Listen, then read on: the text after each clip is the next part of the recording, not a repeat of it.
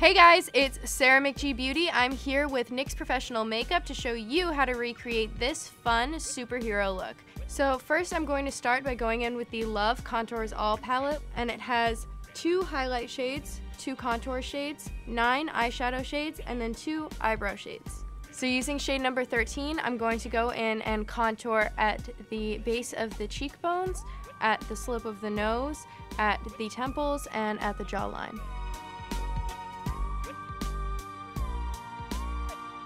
So now I'm going to take highlight shade number 11 from the same palette, and I'm going to sweep that across the top of my cheekbones.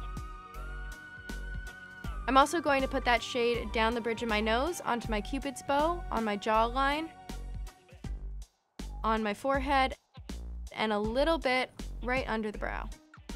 So next we're going to start the eyes, and we're going to go in with the number 12 contour shade from that same palette. We're just going to put it into the crease with a fluffy blending brush, and we're going to use that as a transition shade. I'm also going to use that contour shade under the eye. I'm going to go in with shade number 6, and I'm going to use that to deepen up the crease and the lower lash line.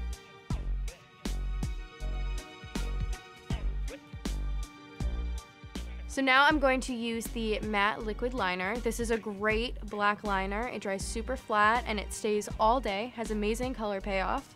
And I'm going to use this to create a nice exaggerated wing around the eyes for definition. Using that same liner, we're going to darken up the tail end of our brow and add a few hair strokes to kind of mimic the look of pop art. So now we're going to add a crown, and we're going to use the Jumbo Eye Pencil in the shade Gold. These are an amazing cream shadow stick. They're so pigmented. They're like a face paint. So now we're going to add both lips and a little star in the middle of our new crown using the NYX Slip Tease oil. I'm using the shade Red Queen. These are an amazing lightweight formula that go on opaque and stay on all day. Now using a small angled brush, I'm going to go in and add a small red star right into the middle of the gold crown. Next, I'm going to use a flat shadow brush and the NYX Glitter Primer. This glitter primer holds your glitter in place all day, so you have no fallout, no problems. I'm going to put this all over the gold part so we can add a little bit of shimmer.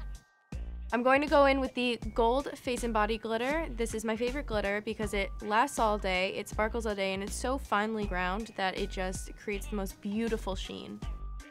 Now going back in with that matte liquid liner, we're going to outline everything on the face to really give it that pop art effect.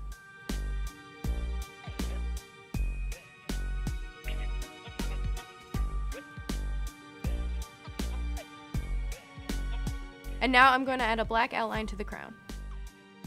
Last but not least, I'm going to use the white liquid liner to add some pops of highlight right on the tip of my nose, the inner corner of my eyes, and onto my lips for that real pop art effect. So there you have it. That's how you create this fun pop art superhero look. You can get all the products that I used in store or online. I hope you guys enjoyed this tutorial, and I hope you have a very happy Halloween.